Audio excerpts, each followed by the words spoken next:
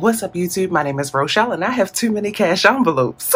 So in today's video, I want to condense down. I want to make things make sense for our 2023 budget. So you're going to see me get rid of some cash envelopes, some sinking funds, and just repurpose some categories to make them work for our current lifestyle. If that's something you want to see, then stick around.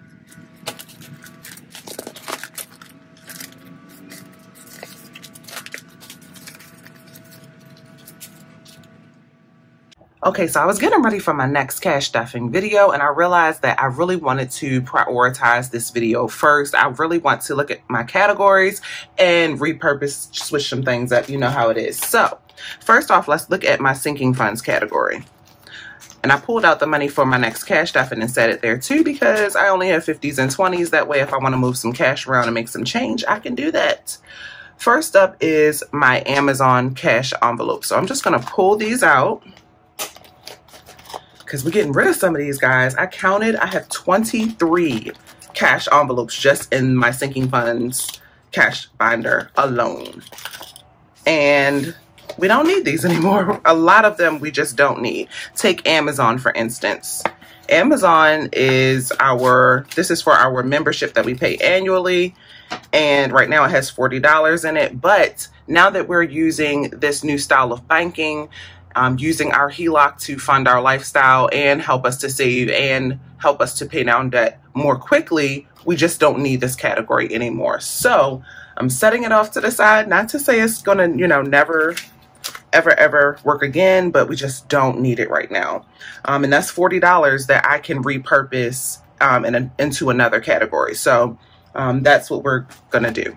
Next is my beauty category, which has $120. I want to keep this cash envelope. This funds all of my beauty stuff for myself and my daughter if we want to get our nails or our toes did, or if I want to pay to get my hair done, which I do it myself now, but sometimes I want to do a check-in with my loctician and make sure that my hair is still A1 and make sure my grid is right. I do have sister lock, so that is an investment. So we'll keep that one. We'll keep that one, y'all. We'll keep it right here. Next is car insurance. Car insurance has $100, $200, $250, $300, $320, $340, $360. We definitely want to keep this because in 2022, I paid for our car insurance passively just by cash stuffing this one envelope every week with you guys, and it was one less expense that my husband had to worry about coming out of his paycheck. I used my income to fund that. So now we pay for our car insurance every 6 months and it's the bomb. Next is car registration, which has $100, $150, $200, $220, $240, $260, $280, $300. This is yet another expense that I have started to take on myself just by cash stuffing a little each week. And car registration is very expensive here in Hawaii. It's annual and it's about $500 a year just for us since we drive a heavy car. It's based on the weight of your car. So we'll keep that one too. Next up is escrow. I'm not going to be tracking escrow money anymore. If there's any expense for our rental property, again, it comes from the HELOC. So bye-bye cash envelope. Next up is our daughter, Eva. I really want to fund this a lot more. Right now it has $60. So we are going to definitely keep this. This covers all of her expenses for clothing, shoes, even toys, or anything she might want to do that's artsy, anything that's not homeschool related. I do pull it from this cash envelope. So there's just certain categories I want to hit a little harder. Her investing one, I am going to pull out. And I will just pull this cash envelope out when she chooses to reopen her shea butter business. She opens a few times a year. It's almost March, so I know she'll get back into it. She likes to just take a break from it, and there's nothing wrong with that. So I will stick this up here to go back to the bank to invest for her. Next is fund money, which has $50. I don't really need this cash envelope anymore, so we're going to put this $50 into our restuff category. Next up is gifts. Gifts is a category that I do want to keep. It has $60 and I want to be really like a little more strict and intentional with myself in this category and really just buy gifts for the people that I really, really, truly care about in my life. So I'm going to be funding this a lot harder, but I'm going to be more responsible with it. Next is our guest category. It has $50, $70, $90, $95, $100. I really want to keep this category also. This is for when we have visitors who come to visit us in Hawaii. And one of the things that gets me time and time again is really when people come visit you or they come to Hawaii to come on vacation, you technically are on vacation too, because you're spending time eating out with them, driving around the island, and all of that is an extra expense. So we're responsible. Next is Hawaii. It has $25. We're going to pull this out. This is a category that I only use when we are saving for something big that we need to purchase on the island, such as like if we move and have to pay the security deposit, or if we bought a car, something really big. So I'm going to set this off to the side because we don't have any large purchases anymore for the year other than travel. Next up is health. It has 50, 100, 120, 140, 160. We're definitely keeping this category. It has been a lifesaver for paying for co-pays and all that jazz.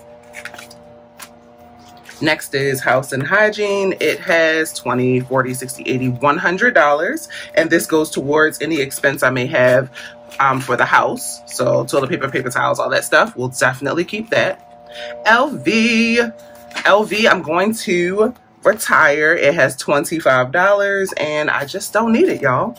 I have everything I need as far as Louis products, and none of my products are giving me any trouble, and I actually have gone ahead and stored them safely because I just don't need them right now. Mike has 50, 70, 90. We are definitely keeping this cash envelope, and we're going to be stuffing it a lot more because he works really hard, and I just want to be able to do things and take him places. You know how it is. Like, I just want to do what I want when I want to. So month ahead has 20, 40, 60, 80, 90, $95. We don't need this month ahead fund anymore because we now use the other type of banking style. So setting that off to the side and repurposing this money. Next is property emergency fund and property stuff, which are both empty, and we will not be tracking that money any longer. Next is my cash envelope. It has $140. I'll definitely keep this. This is for anything I just want to spend money on as far as clothes, shoes, anything like that. Next is my row investing. It has $20. I'm going to send that to the bank so that I can deposit it and invest it. I will keep this cash envelope. I'm trying to think. The goal is really debt payoff right now. I do have automatic money that goes towards my investments monthly that comes out of my bank account. So I'm not going to use this cash envelope for now. We're going to really just try to dial down and focus on just the things that we truly need. So if I'm already investing, I don't need to invest again already. So self-care, especially while you have debt, is really more important to focus on the debt, y'all. Self-care has 20, 40, 60, 80, 100, 120, 140. We're definitely keeping this. My husband and I'm so glad that we are on the same wavelength about self-care. We do not play about self-care. We honestly used to take our little spa time weekly.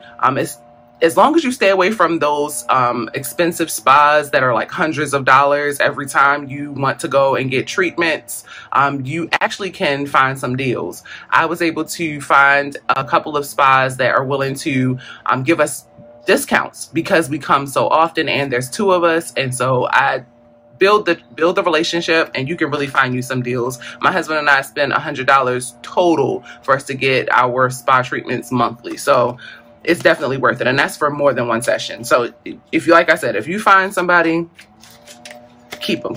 Next is taxes, which has $20, $40, $45. We are going to repurpose this money because my husband's W-2, I now pay for that to be done whenever I get my taxes done. So we will retire this cash on. And then it is our Tesla sinking fund, which has 100, 200, 300, 350, 370, 390. We are definitely keeping this. This is the reason why I have been able to cash flow every expense that has happened with our car. So far, it's only been to replace tires, and it's just a good feeling knowing that we had that money just sitting and waiting and not having to pull any money from our bank account or any future budgets. Okay, so let's count this up.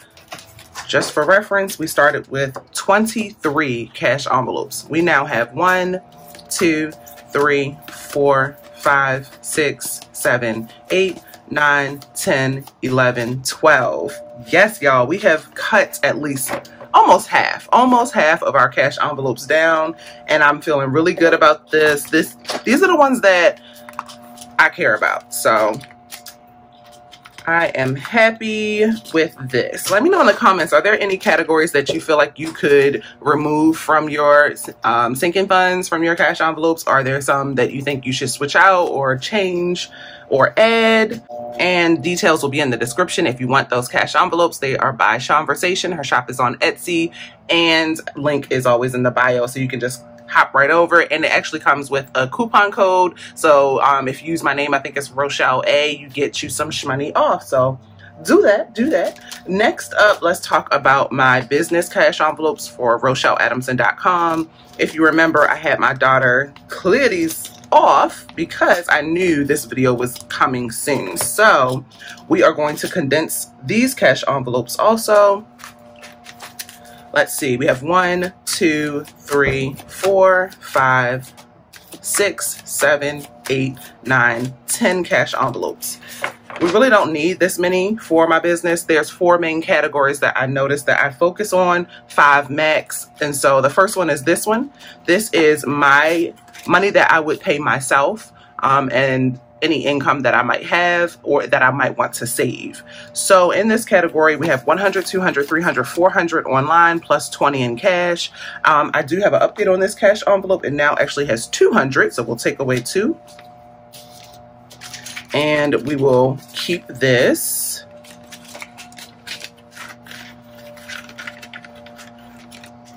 And we're going to mark it. We're going to label it.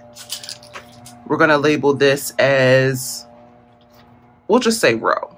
That way I know that it's for me, and it has $220. And this is as of 2/28.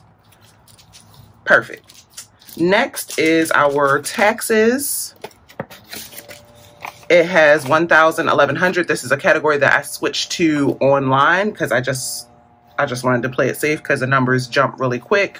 So for this, I feel like there's an update for this one too. Yes, this now has $1,800. So we need to grab some more prop money. So 1,000, 1, 2, 3, 4, 5, 6, 7, 8. Oh, we got a peso up in there, 50 pesos, nice.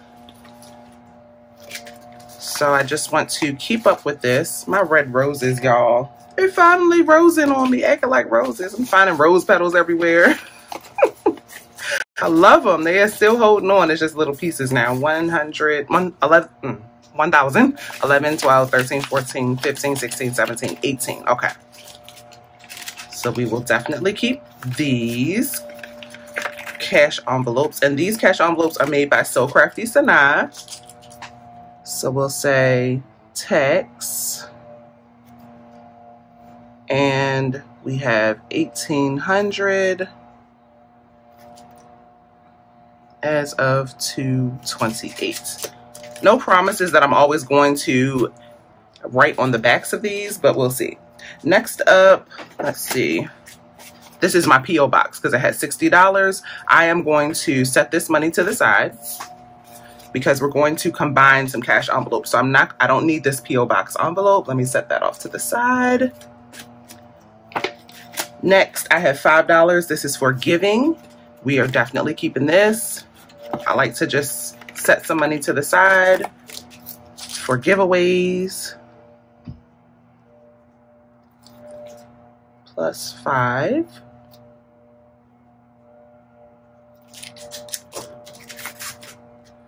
Next, this one has 20, 40, 60, 65. So this is my spending envelope. We are definitely keeping this one. So I am simplifying my cash envelopes. Instead of saying what I'm spending the money on, I'm just saying period, it's a spending envelope for buying. So plus 65, gives us 65.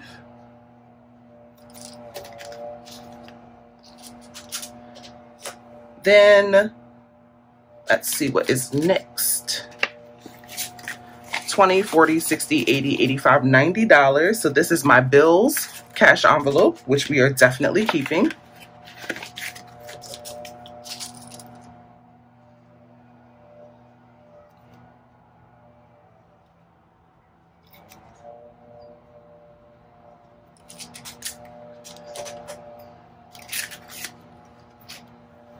Next, I think we're going to just empty out the rest of these because I don't plan on using these cash envelope categories. That one was $20 for office purchases. This is $25 for miscellaneous purchases. This is $40 for products. And this is $25 for equipment. So we don't need that anymore. Now all we need are these. Look at that. Look how much more sense that makes. So now we just have these categories. And what we're going to do is first I'm going to pay myself. That's just how I am, guys. It's just how I am. We're going to give myself $25. So 100, 200, 220, 240, 245.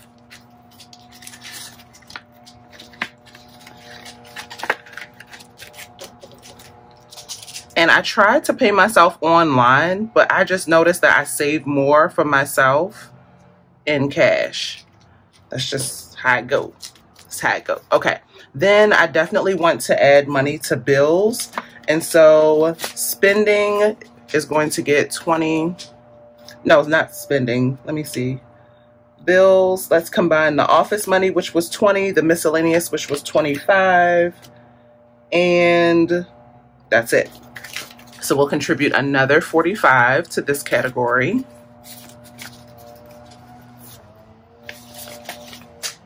So it now has 20, 40, 60, 80, 100, 120, 130, 135.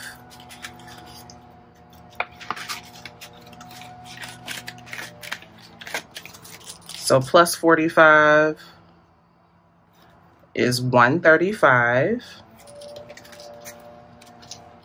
And then now spending is going to get what the products had, which was 40. The equipment had at least 20. And we'll just do everything but a 20. So now that comes to 20, 40, 60, 80, 100, 120, 140, 145. My goal is to always be saving for the next product. So 145. So what is that? Y'all, when it's a 5 on it, forget about it. I can't count it. That means we added 80. And then the last category we're going to contribute to or restuff is this one. It now has 25 in giving.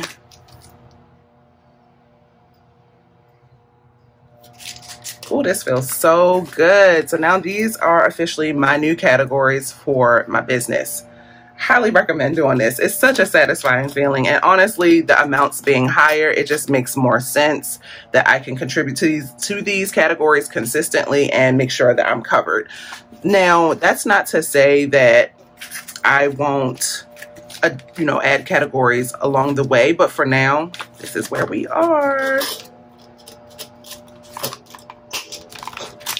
So we have cut down to just 5 categories. So we had 1, 2, 3, 4, 5, 6, 7, 8, 9, 10.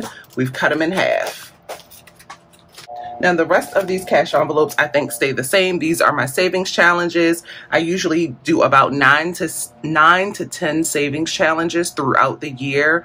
That doesn't mean that I'm contributing to them all each month. And of course, since we're talking about it, getting ready for March, I have my March Madness Savings Challenge. If you have not gotten your free printable cash envelope, definitely go to my website, RochelleAdamson.com, and grab yours so you can join in the fun. This is the savings challenge that we have done the past couple of years as a community. And I just love watching everybody's videos. It helps me to find new videos to watch, new channels to watch. And so that's the part I love the most, is connecting with more people. And it's a way to use the same hashtag so that everyone's videos populate under that hashtag. And it just helps so that you find more channels that you might be able to relate to. Maybe you like my videos and you're looking for someone else who has the same type of budgeting style, or whatever the case may be. So that will definitely be one we contribute to. Let me see. I'm just going to put it in the back just because I need to see the rules on the back. This was made by an anonymous professional cash envelope maker. I think you technically could guess who it is, but they want to remain anonymous. This savings challenge goes from March 1st to March 31st. The details are on the back. And since we'll be writing on the back, I just want to put it in the back. So no change there. Then we have my travel cash envelopes. I don't think I will be making any changes here. I have 8 cash envelopes. This funds our entire trip whenever we travel. And I love this style of budgeting for travel. It is unmatched. Then we have my Sister Locks cash envelopes, which I will label. So I will make this one row, because I know that's the first one. It's empty. Then this one, this is definitely tax money. Let's see if there's an update on this. It should be at least $1,300 electronically. So we need to add another prop dollar. Prop 100. So online tax money has $1,000, $1,100, $1,200, $1,300 plus 80 in cash. Because sometimes my clients do pay me in cash. So I want to make sure that I'm budgeting. And y'all, I just did my tax. We're not getting a return, which actually was my goal. I'm tired of overpaying for taxes throughout the year. And I really want to get to the point where I am building a business that makes sense for us. And for us, I don't want to owe anybody. And so the balance that we owed is the money that I had set aside to pay for taxes. Anyway, it was only actually like half. But the unfunny part, because I was like, oh, that means I get to restuff like half of my, money that I've been saving throughout all 2022. But y'all, Micah owed. I was like, this is a first. My husband has never owed. Okay. Well, not in 10 plus years. And so he owed because I forgot that he got a job promotion and he did not change his deductions. So there goes my money, but it's okay. It's all right. Good thing I really, really like. I don't just love him. I like that dude. But this one has $20, $25, $30, $35. And this is our supplies category.